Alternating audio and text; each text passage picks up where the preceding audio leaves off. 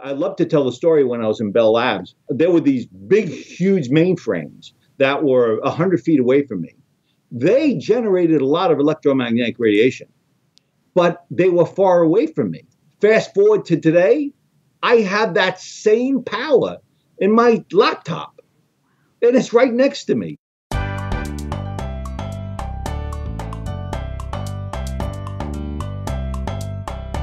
Welcome to the Wise Traditions podcast, sponsored by the Weston A. Price Foundation for Wise Traditions in Food, Farming, and the Healing Arts. We are your source for scientific knowledge and traditional wisdom to help you achieve optimal health.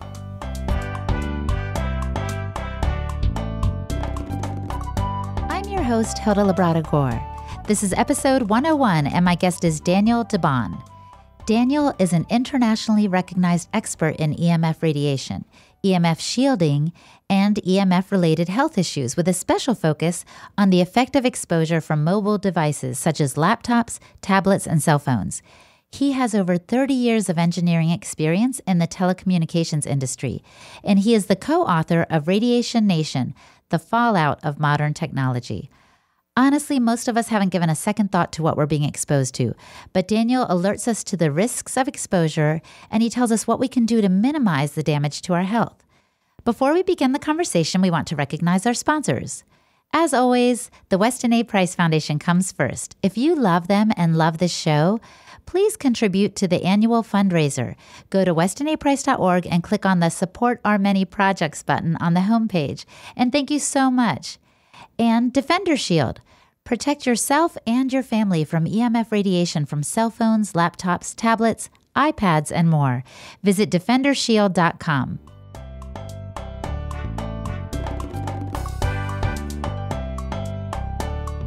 Welcome to Wise Traditions, Dan.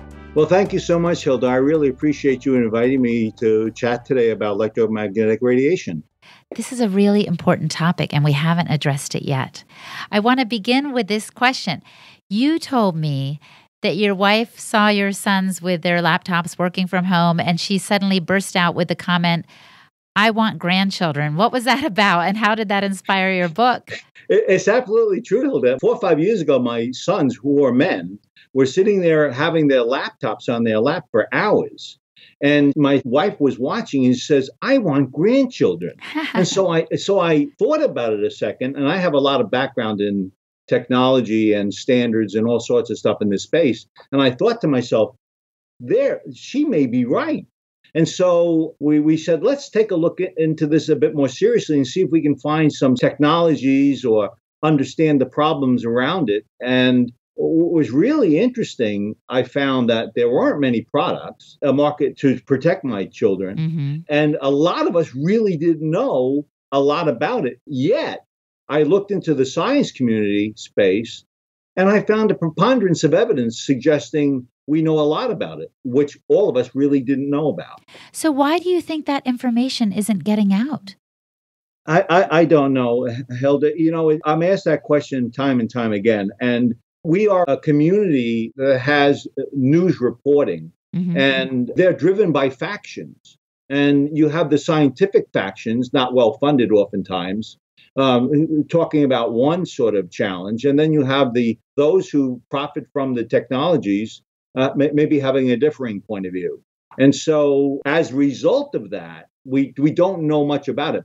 But also true, Hilda, if you think about it, the technologies that we have around us today, 10, 15 years ago, was not around us. So Right. It was not a big deal. In fact, I think it was in 2005, there were only 33% of the population that had cell phones. And today, it's 98% of the world. And there are more cell phones than toilets in the world. I mean, it's amazing how all of a sudden this stuff is coming around us. Now it's time to pay attention and see and understand these technologies. Absolutely. So it's a fairly new phenomenon. I have to say, when I went to Kenya in 2015 and 2016, I was in a very remote village bordering Tanzania, and the Maasai tribesmen I was with had a cell phone. So I know I've seen cell phones all over the world in very unexpected places. So it is something to talk about now as a time. And I want to begin, Dan, talking to the skeptic, because I know a lot of young men that put their laptops literally on their laps or have their cell phone in their pant pocket. And let's just start with cell phones. How does that radiation affect us? If you look at the scientific literature, it's very clear. Within several hours of close proximity to the groin area, the male sperm count is reduced by 25%. When a young couple go to a facility organization saying, I want a child, some of the first questions now being asked by the physicians are, do you use a laptop in your lap? Do you use a cell phone near you? There is truly an impact to the areas that are very, very sensitive in our bodies, and it does interfere with the natural biological evolution of those body parts. And that, by the way, it's true for women too. Wow. There was a large scientific study, 5-10 years ago, where they had 10,000 women out of Europe they looked at, and they found that with close proximity to the cell phone radiation, there was a 2% tumor growth, of which a portion of that was cancerous. So we really do have data. So I was going to mention two things. One is I've heard that studies have been done that are showing that the sperm count is lower in the semen than it has ever been before. And so what I understand that doctors have done, or the scientists have said, well, we're going to lower what's normal then. In other words, we're seeing less sperm. Right, exactly. So we're going to say that everybody has less sperm. Did you listen to the paper USA Today had an article that said the male sperm count is much less than the world's population. And it's because of heat from laptops.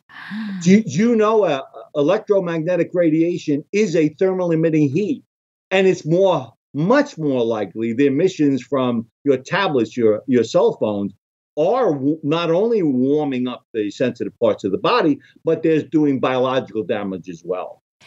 And so you don't have a scientific background, but how did you find these studies and start to become concerned? Oh, actually, I did have a fairly significant background in science. I worked for Bell Labs for 20 years. Oh. And I worked in their laboratories. And we used to do the standards work for the telecom industry. And we used to define the standards for the telecom industry. And so that's why I decided to look into the literature, because the reality of it was I had a fairly significant background in the space. So I wanted to find out what was really going on in science.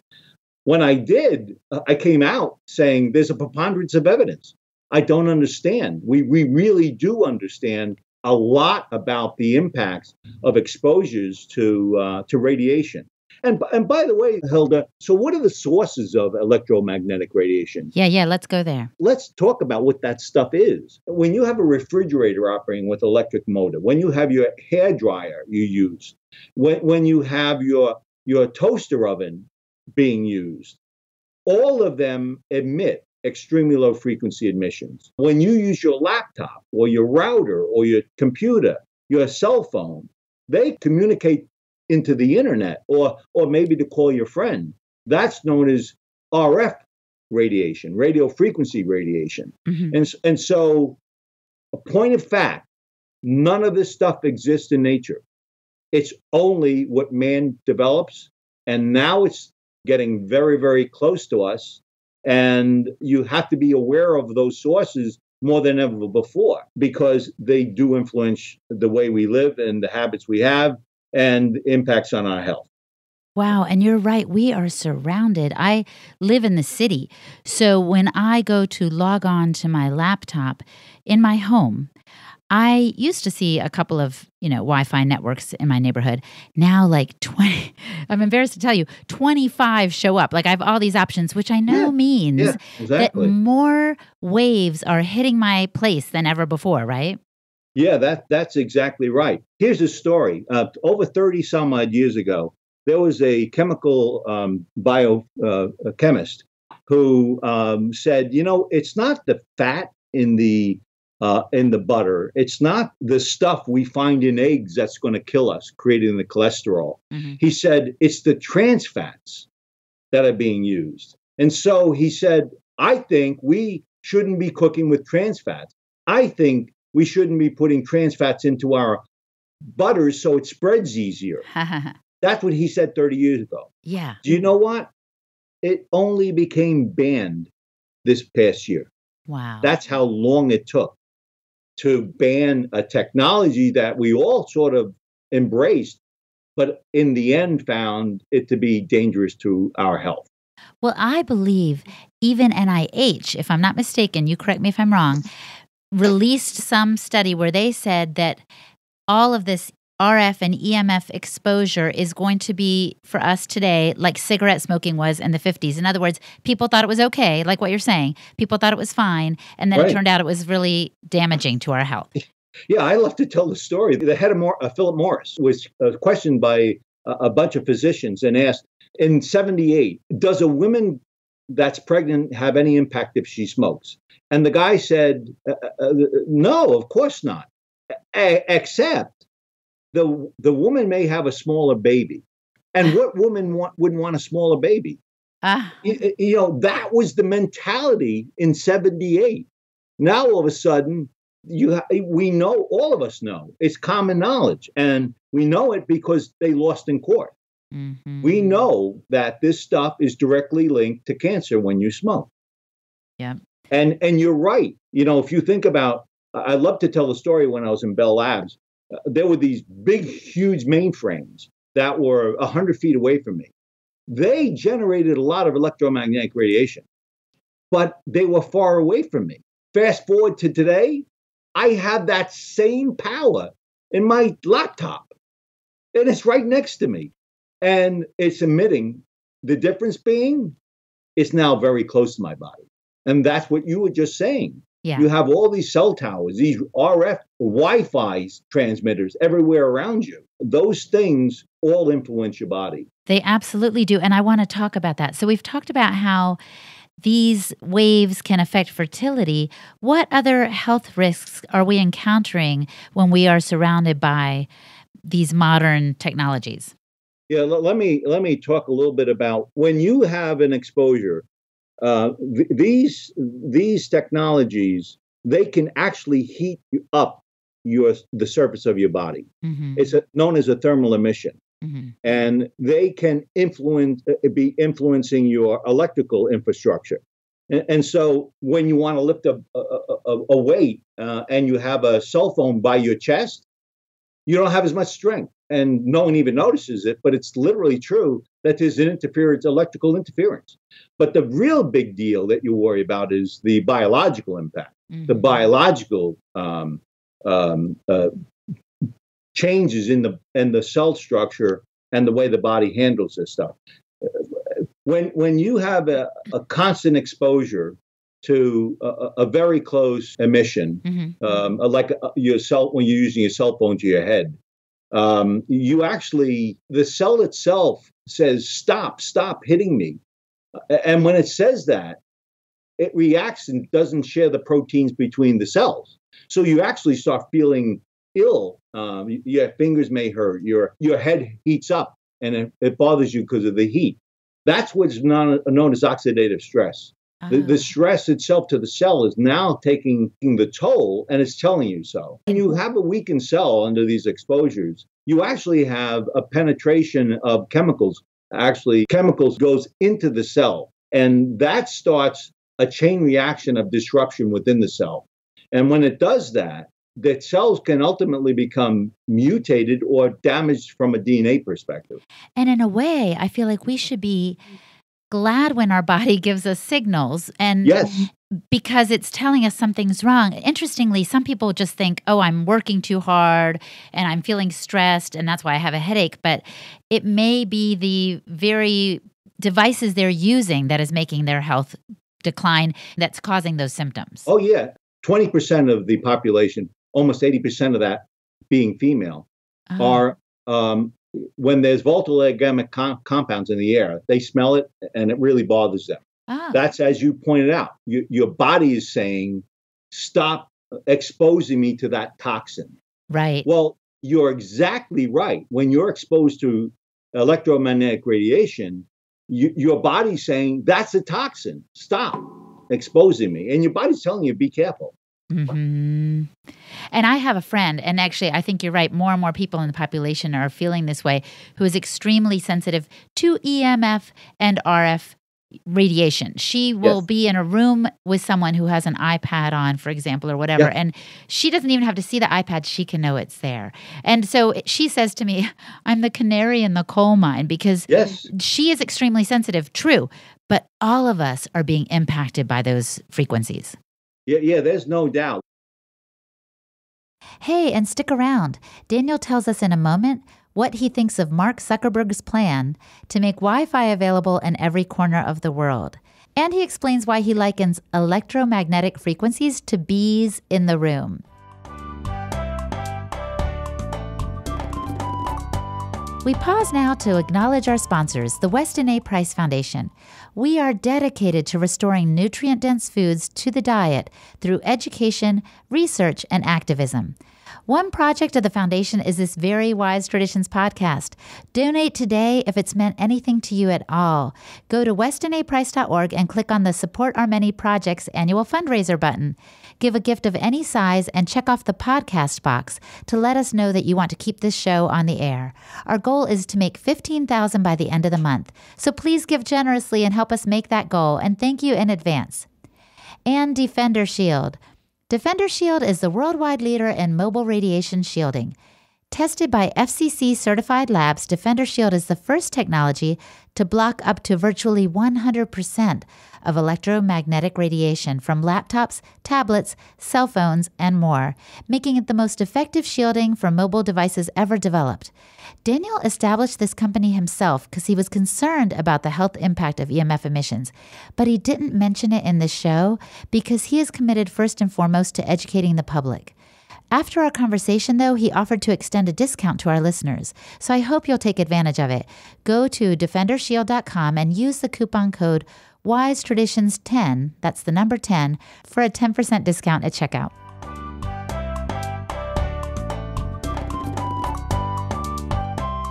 We know that electric hypersensitivity has been growing over the last 10 years. As we get closer to these technologies in our lives, more of us are saying, I really do feel this too much. And in some cases, Hilda, as you know, people can't almost even go out of their front door. It gets so serious. I know. As you just pointed out. Yeah. And some people, I don't want to mention any names, but I think it's Mark Zuckerberg. They want to make it so that there's Wi-Fi everywhere. Dan, what do you think of that? Oh, I think it's terrible. I call that bees in the room. And we'll talk about this a little bit more, Hilda. But when you have one bee in the room, and let's say that's a cell phone. Okay. And it's in the room, and it's only one cell phone. That's a bee. One bee won't kill you, right? No. If you have 1,000 bees in the room, 1,000 bees will kill you. Yeah. And that's what's happening. You often find there's references in science to ADHD, leukemia, all related to electromagnetic radiation. And that's the bees in the room problem. When the more bees are in there, the more your body is reacting to that environment. Can you email Mark Zuckerberg? Yeah. I mean, seriously, but I'm wondering, is anyone communicating these concerns to the people who are at the forefront of this movement? The World Health Organization considers RF signals a carcinogenic. They consider it a to be carcinogenic. The World Health Organization. Yeah. So this is not some fringe group. This is not some fringe group. They're not fringe. And arsenic is considered a to be carcinogenic. Of course. So and then there's organizations like the Bio Initiative, where many of the world sciences have put together reports over the last several years, constantly updating each year, sharing their knowledge of what they think is the best in class understanding of the technologies and how it relates to our bodies. And they're doing a very good job. And this is really even the most interesting is last year, the National Toxicity Program, which is a division of the federal government, they spent $25 million and they created an epidemiology study. What they did, they took cell phone transmitters and they had a 20,000 unit population of exposures. And what they found was, much to their chagrin, by the way, What they found was there was an increase, a 2% to 13% increase of frontal lobe and heart cancer related to exposures, excess exposures. And so now even the federal government has a division, not the FCC. They ignore this stuff. But another branch, the toxicity branch of the government, did find their findings of fact, made it clear it was clearly a danger to the health of all of us. So while you were talking, I just turned off the Wi-Fi on my laptop because I'm realizing we are exposing ourselves, and there is evidence. I want to put some links in our show notes so people can look at it for themselves, that there are grave health risks confronting us now with all this technology. But my question to you, if there's all this evidence, Dan, is why do some people say you're crazy? Why do some people, for example, they accuse my friend of being, making it up, or people who say they have these sensitivities or are reacting to these frequencies, others accuse them of being off the wall. Yeah. Remember, it's a very recent technology in our lives. So like all of the examples we use, smoking, trans fats, all those things, they were really in our lives for many, many years before it became generally understood that this stuff was in danger. So you have very much a mixed environment. But I got to tell you, women understand this stuff intuitively better than men. Men are slow. They are slow about this stuff. So I'm thinking of my friend who's very sensitive. She actually got a device to measure the levels of these frequencies in her home. Is that a good idea? And what is the name of that device? Do you know? Yeah, it's probably a trimeter. That's what most general people use, lay people use. And it's a good indicator. What's more important is to know where the bees in the room are, believe it or not. Well, no, that's what I'm thinking. Like, we need to know what's causing this issue. Think about what's in the room that generates an emission. If you have a refrigerator and you're sitting on top of it, then you should move, because there's a motor generating 60 cycle hertz emissions from that. If you're using a hair dryer, 100 milligauss is generated by a hairdryer. It's a lot of stuff coming out of there, but you're only using it for a little bit. So you want to use it, but be careful not to overuse it if you don't have to. It's just a matter of precautionary measures. Take precautionary measures. Well, Hilda, I got to give you another example of something that drives home a little bit about what we're talking about. Okay. When you take a piece of meat and you put it into a microwave oven, a 2.3 gigahertz signal is generated. It heats up the water between the cells, oscillates the cells, and the meat's cooked. You don't need to know what a gigahertz is. It's just a number. But guess what? Your Wi-Fi, your cell phones, they all work around 2 gigahertz. It is a microwave signal. It is a known thermally emitting signal that you are actually putting close to your body. That's what that is. Oh, so it's like we're cooking ourselves. Yeah, you're cooking yourself. Oh, no. And I like medium. We want to be rare. So let's talk about that, Dan. Let's talk about what are some practical precautions you would recommend to protect ourselves from these radiation waves? Pretty simple stuff. Time and distance are your friends. If you use a cell phone for 2 minutes and you put it down, and you put it to your head and then put it down, there's absolutely nothing to worry about. The duration of time of the exposure is extremely low. And so when you get exposures, just be careful that you don't extend those, like don't use the laptop on your lap like my sons were doing for 4 hours at a clip, because that was exposures that killed 25% of the sperm. So if it was an hour, 15 minutes, it's unlikely to have that biological impact. And distance, if you use a cell phone and you put it on speakerphone, there's absolutely no danger. And here's a good rule of thumb, Hilda. When you have something against your body, well, that's the maximum exposure that can give you the most potential danger. And, people do. They wear their cell phones in their shirt pocket or their pants pocket, and some women tuck it in their sports bra. Yeah. And that, as modern science tells us, it causes cancer. Wow. And if you're 1 foot away, it's 80% of that danger is gone. By 4 foot, 98. So just by moving something away from you, reduce the number of bees in the room, you're really getting pretty safe. So you don't need a meter. All you got to do is know where the sources are. You know, it's sort of simple stuff. And by the way, if you don't need it operating, turn it off. I have, for example, in my house, I have a router, and I have a little timer, $10 timer.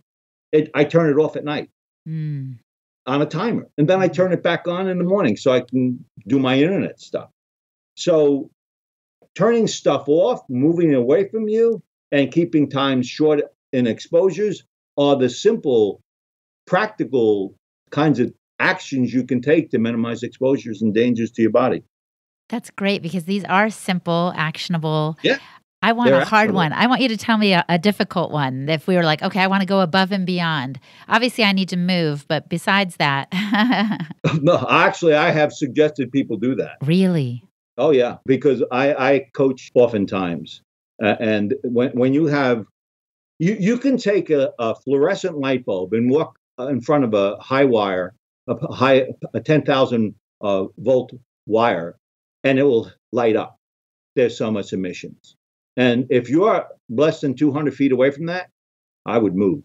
Because that's a constant load to your cells. And so, but there are some other actions. You can actually shield these faces of exposures to reduce that exposure to your family. Maybe we'll talk about that a little bit. But oftentimes, like meters, big deal these days, Hilda, is like, oh, I got a smart meter, and that's an RF signal. And they're saying that's dangerous to me. Well, they are. But if it's on your garage and there's 2 car lengths between you and the meter, there's no danger at all. If it's on your bedroom wall, then move your bed. If it's against the wall and your head is against the wall, take your bed, turn around, put it the other way, and you're safe. All you got to do is be aware of where the bees are. That's all. I might call this episode, watch out for those bees or something about the bees, right? because really it's a simple analogy, but it's sort of a very good coach for you. It is. And this has really been helpful. So this is really simple and actionable, and I'm so glad you've come on the program today. Dan, I want to ask you what I often ask my guests, which is, if the listener could only do one thing to improve their health, what would you recommend that they do? In this context, of course, is take action. When I was talking about emissions, I was talking about standards for an adult male established 30 years ago. That signal went 1 inch into the head. A child that's 6 years old that uses a phone, it goes completely through their head. Wow. So if there's one thing you should think about, is how do you reduce the exposure in this space? And you will definitely know the difference over time. A child, I'm old. It doesn't matter to me if it impacts me. But a child that has their whole life in front of them, you need to be careful. That's a great word of caution, and I hope our listeners will take all of this to heart. And I'm so grateful for the time that you spent today. So thank you so much, Dan. No problem. Thank you very much for inviting me. My guest today was Daniel DeBaun. To learn more about Daniel, visit his website, DefenderShield.com.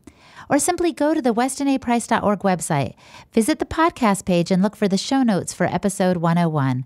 And that will include links to resources mentioned in today's episode. Hey, and a big thanks to Podcast Village. They are pros when it comes to training, producing, and promoting podcasts. Check them out at podcastvillage.com. Interns for the show today include Cynthia Castro-Cohen Enriquez, Joy Farrar, and Lily Hanth. Hey, and don't forget to connect with me personally at Holistic Hilda on Twitter. I want to get to know you better, and let me know what you thought of today's show. Thanks. Did you know that there are Weston A. Price Foundation chapters all over the U.S. and around the world? Chapter leaders help you find good food in your area, and some have meetings you can attend. Go to our website, westonaprice.org, and click on Find a Local Chapter to see if there is one near you. Wise Traditions is brought to you by the Weston A. Price Foundation for Wise Traditions in Food, Farming, and the Healing Arts. The content of this podcast is provided for informational purposes only and is not intended as a substitute for medical advice.